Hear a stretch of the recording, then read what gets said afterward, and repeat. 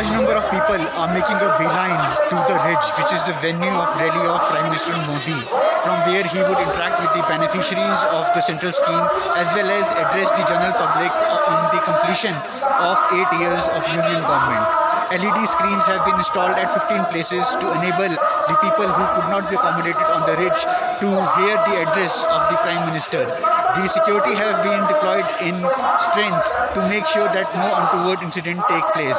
The Modi will also hold a roadshow from CTO to Ladies Park before addressing the rally.